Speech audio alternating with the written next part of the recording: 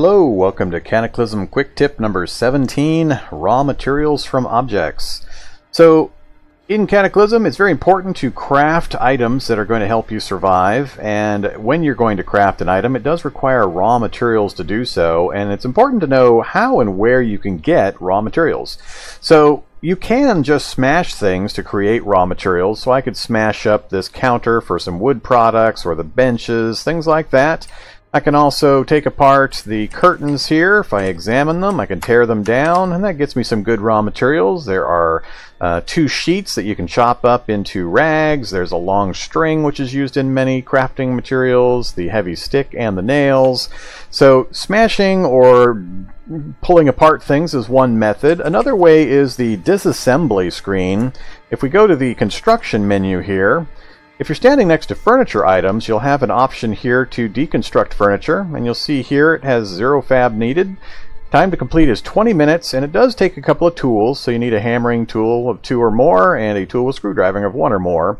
But if we pick that and then pick the direction of the computer, we've just disassembled the computer. It took 20 minutes, so it takes longer than just smashing it, but you're going to get much better returns on what materials are going to come out of that. So, if you've got the time available, consider deconstructing furniture type items instead of just smashing them apart. You'll get better material yields. Alright, another thing I want to talk about is just outside here. 2 items I've put on the ground here. One is the large fire extinguisher. Early in my games, I'm always very excited when I find a large fire extinguisher, and that is because we can pick it up. And if we take a look at the details on it, right here it notes what this is made of and what you'll get if you disassemble it. And of note, it says 1 rubber hose and 1 steel jerry can. Very, very important and useful items. You can use the rubber hose and the jerry can to siphon gas or other fluids into the jerry can and transport them around, and the steel jerry can's got a very good capacity. So I always am very happy when I find a large fire extinguisher. Now it is going to take certain tools, so if we bring this menu up, you can see we have a disassemble choice here, and we're going to say yes to that. You'll get a message if you don't have the right tools to disassemble it. I believe it's the wrench to disassemble this one, but I can't remember off the top of my head. But just realize you will need some of the basic tools to do these things. But there we go, steel jerry can and a rubber hose. So in one item, I've got the ability to go siphon fuel out of vehicles or to carry water around in a large capacity.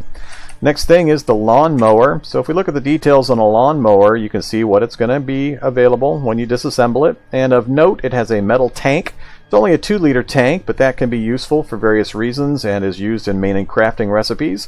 And also it has 2 blades. So if you're trying to craft up certain bladed weapons, this is where you can get blades pretty easily early game. So you want to look for stores that are likely to have a lawnmower in them, and that will get you that equipment. Another thing is vehicles. Vehicles are a great source of raw materials. So if we go to the examine screen for a vehicle, any of the seats, you usually will have seat belts. And if you remove a seat belt, like so, you can see that we get a short rope out of it. Short ropes can be broken down into strings, so they're a great way of getting strings and so on. And we can also go here. This is an APC, and the driver's seat in this one has a 5-point harness, which is great. Put in your own vehicle that you're going to be driving around the apocalypse in, and it's much safer.